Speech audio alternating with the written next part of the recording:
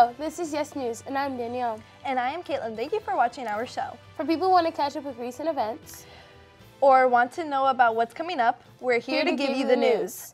Some of the activities we did this summer includes a car wash and a teen conference. If you're interested in hearing about the Teen Conservation Conference, you can talk to the 5 youths that attended the meeting. Brandon, Chase, Danny, Faith, and Nick. Now that school has started back up, we are in full swing, and we are bigger than ever. We have many new members that are very excited about the upcoming events and fundraisers. With the new trimester, a couple changes that have been made to the Yes Club. The most notable was the election of leaders. Yes, this was truly an exciting idea. First, we have our historians, LaShonda and me.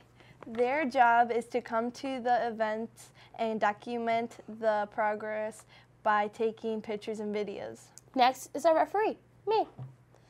The job entails gathering the youth at the beginning of each meeting, making sure they sign in, and help keep the meeting in order.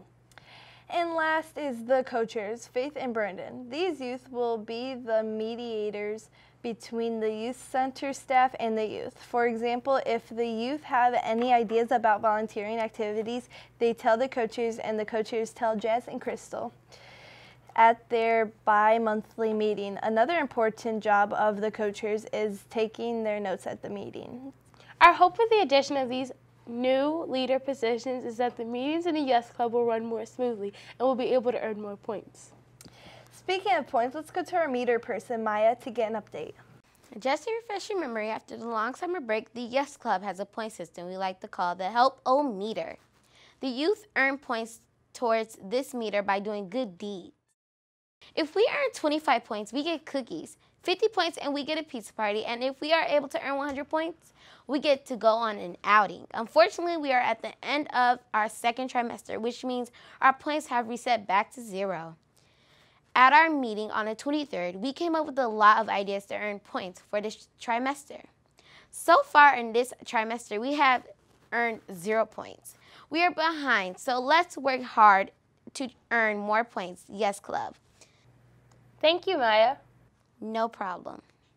At the end of September, the Yes Club wrote thank you letters to Anthony Dalla Costa to thank him for his service. We also went to Wonderheart Park to clean it up. We pride ourselves in keeping our community and our planet clean for all of it and its inhabitants.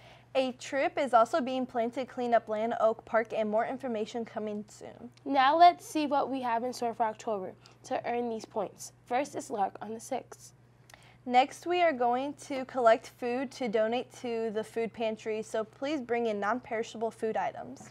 Before we end our show, we would like to encourage all members to think of volunteer ideas. Part of the Yes Club mission is to help the society in any way we can. We also welcome any ideas from our viewers. Please feel free to call the Youth Center. Thank you for watching. Hope you enjoy the show. We would also like to thank LNN for their support and assistance.